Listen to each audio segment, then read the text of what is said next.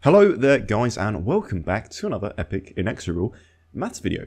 In this video we're taking a look at what the value of I to the power of I is, where I is the complex or imaginary number, the square root of -1. So just a reminder, I is equal to the square root of -1. It's not a real number, it's an imaginary number. So what's the power of I to the I? What is I to the I, or I to the power of I? Okay. So for this video, the only formula that we need to know is Euler's relation, or Euler's identity, or whatever you want to call it. And it goes, I have done a video about this as well for the addition formula, and I'm sure I'll be doing many of these videos in the future using this formula because it's very, very useful. But it basically states that e to the power of I times theta, where theta is some angle in radians, it can be any number really, any real number there, e to the I theta is identical to cos of theta plus I times sine of theta, just like that. That is Euler's identity. Okay, so why do we need to know this to calculate I to the power of I? Well, I'll tell you why.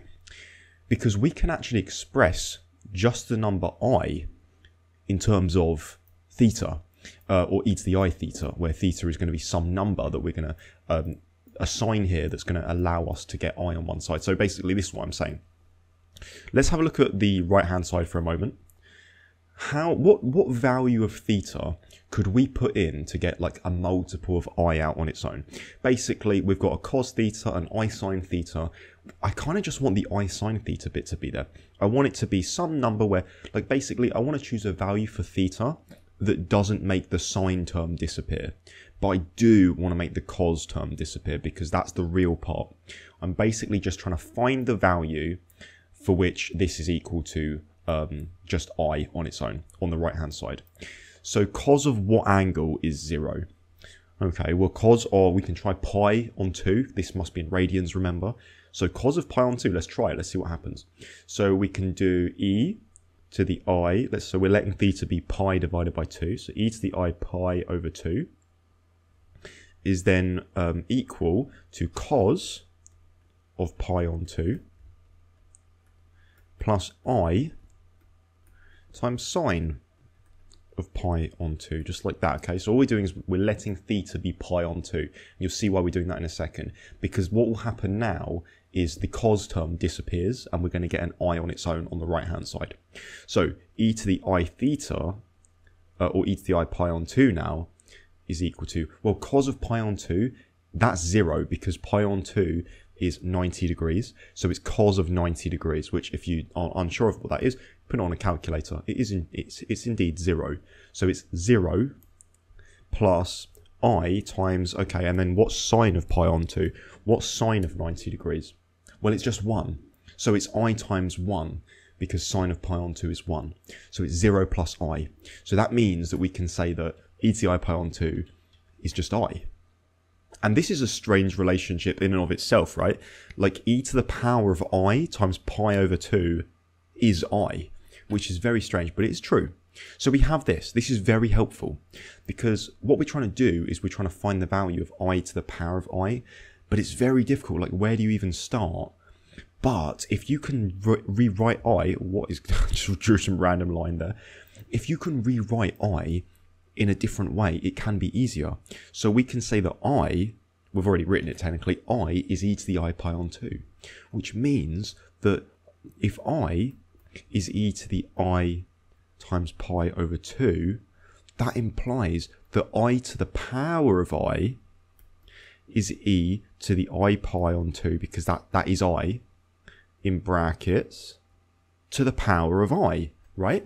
Because we're saying that I is e to the I pi on 2, so I to the I is e to the I pi on 2 to the I, right? And this is really nice, because when you have this, like this is a formula right here. Let's say we have some number, we'll call it x. X is just some number, doesn't matter what it is. If we say x to the n, right, and then we put that in brackets, and we raise it to the power of like m, this is just an index law, that is equal or identical to x to the power of n times m. So when you have something in brackets raised to a power the powers multiply together. Okay, that's just like an index law. And we can use that information to say that then I to the I is equal to, using this right here, looking at the right hand side again, we can multiply the powers. So e to the I pi on 2 multiplied by I that's the same thing as I to the I. So I to the I is e to the I squared times pi on 2, because we're multiplying those two powers. So I'll actually do it in purple to just really show you guys. We're multiplying this value, this whole value, I pi on 2, and this I. We're timesing them together. And we get I pi on 2 times I. That's I times pi on 2, which is I squared times pi on 2. Okay, hope that step makes sense to you guys. Now what we can do is, by definition, what is I squared? I is the square root of -1. So I'll rewrite this, I to the I is equal to, if I is the square root of -1, then by definition, I squared is just -1, which means that I to the I is e to the power of, the I squared turns into a -1, so we get minus pi on 2, like that. And this is the value of I to the I. It's this. And I'll write down, I'll superimpose the decimal expansion on there right now, so you can see roughly what it is as a decimal. But this is the thing, this is what I find interesting about this result. I to the power of I is e to the minus pi on 2. But that's a real number. E to the power of minus pi on 2. There are no complex numbers in there anymore. They're all gone, because the I squared just got rid of all of the complex numbers. So an imaginary number to the power of an imaginary number is 100% real. It's a real number. And that's very, very strange. And just if anyone was curious, or if anyone knows this maths already, I understand that there are multiple values for I to the I. I've got it. So you do, and maybe I'll talk about that in another video. There are actually an infinite number of values for I to the power of I, but we would call this the principal value, or the principal result, okay?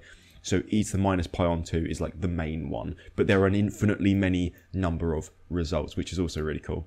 Anyways, guys, if you enjoyed this video, thank you for watching so much. Make sure you like, subscribe, share, tell your family all about this. Christmas is coming, so, you have a lot to talk about at the table. But thank you guys so much for watching. I hope that you found that as cool as I did, and I'll see you in the next video. Cheers.